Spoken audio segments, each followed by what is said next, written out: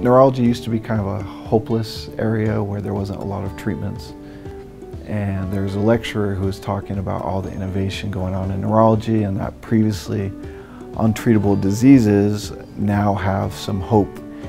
And the fact that it's a dynamic field where new treatments are being developed, I think makes it an exciting field. And patients who were previously not treatable are now treatable, and I think that's exciting.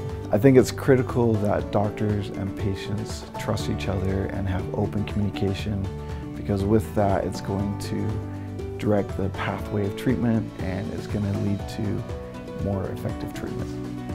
I'm Dr. Jeffrey Bigelow. I'm a neurologist specializing in epilepsy at Intermountain Neurosciences Institute at Intermountain Medical Center. I'm excited to work with you to figure out how we can better treat your epilepsy.